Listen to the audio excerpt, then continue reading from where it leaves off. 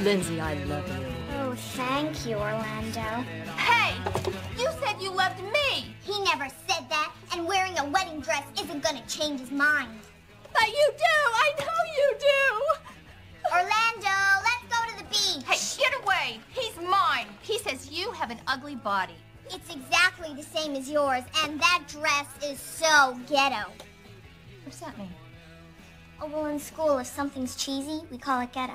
But honey, that's like making fun of the underprivileged, like, you know, naming ugly clothes after their neighborhood. Hey, I didn't make it up. Leave my man alone! I think you're really nice. You want to go swimming? Why is she suddenly so happy? She's manic depressive. Hey, Ma, how do you know when it's true love? Usually you make the music louder and you can move in on them, or sometimes they look up in slow motion. No, not on TV, in real life. Real life? Why is there a Ken doll in the heat vent? Or remember when he had Alzheimer's and he wandered off? Well, I'm starting to not care so much about Barbies. But she's just getting her life together. She's got a Jeep, she's got a horse, a recording studio. Yeah, but, you know, it's make-believe. It's not satisfying. You want a sandwich? Yes, please, Mr. Houdini. Ah, the voice fits. Little gummed up still, but it works. What else can you say? Name's Benji, Mr. Houdini. Benji, Mr. Houdini. Well, I dropped the second part. It's already spoken for. Just plain Benji sounds good to me. Just plain Benji isn't much of a name either. Well, we have a comedian here, Mr. Sugarman. Maybe she can do the warm-up. I'm not a comedian, Mr. Houdini. No? Well, what do you do for a living? Rob banks, train fleas, dance the Highland fling? Steal from dressing rooms? I'm a psychic. Well, more a sort of disciple. Oh, a psychic sidekick, huh? The tantalizing Princess Kali and her dusky disciple. That's you, huh? We were at the top of the bill at McTavish's palace. Top of the bill at the palace, eh? Well, I think I have a little something for you, too. Tonight's performance. Don't be late.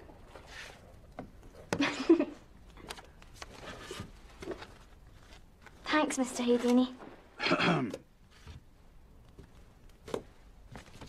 My mum doesn't do tricks like it's real, Mr. Houdini. It's no jiggery pokery. Solid gold. I'm sure she's a great kid. Goodbye. She's got the gift. Bye-bye now. See? Yes? What do you think it would feel like to be someone else? Cooler, I should hope. I'm worried about the play. I'm sure it's a masterpiece. But we only have the afternoon to rehearse. What if the twins can't act? You have to be nice to them. I don't know how you'd feel if your mother had run off with Mr. What's-his-name who reads the news on the wireless. Perhaps I should have written Leon a story. If you write a story, you only have to say the word castle and you can see the towers and the woods and the village below, but in a play, it all depends on other people. See? Yes. Why don't you talk to Robbie anymore? I do. I just move in different circles, that's all.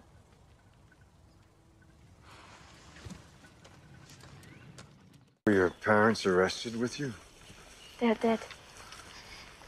We lived on a farm outside Warsaw. When the Russians came, they said we were kulaks and exploiting the peasants. My parents were afraid and hid me in the barn. I found them later.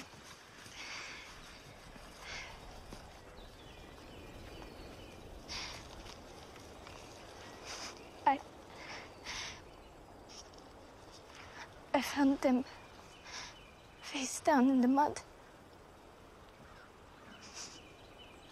They'd been bashed and strangled with barbed wire.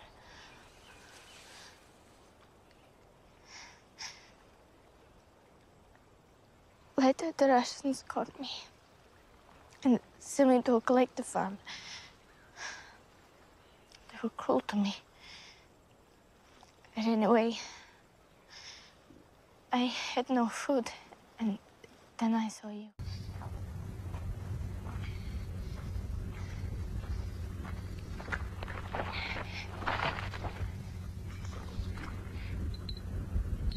Hey. Hello? Don't you speak English?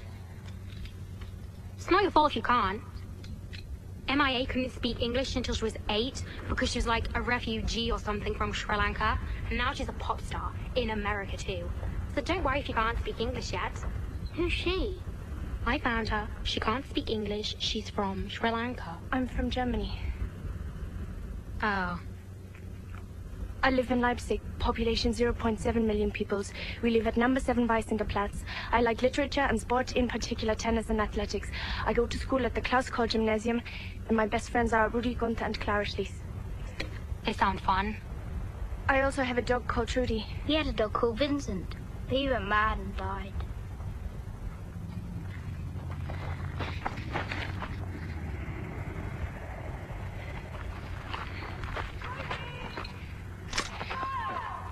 See ya.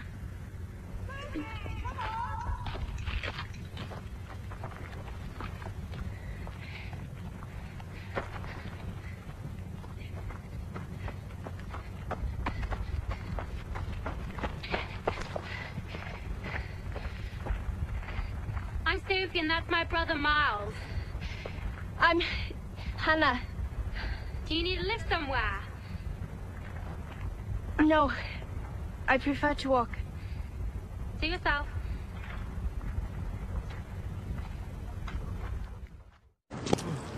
You let me say what I want to say. I don't think you'll mind.